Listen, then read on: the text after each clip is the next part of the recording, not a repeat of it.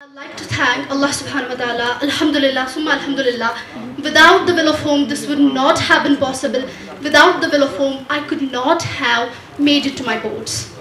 Next, I'm highly grateful to my venerated teachers, those who taught me and those who didn't teach me at all, but they taught me certain moral values of my life.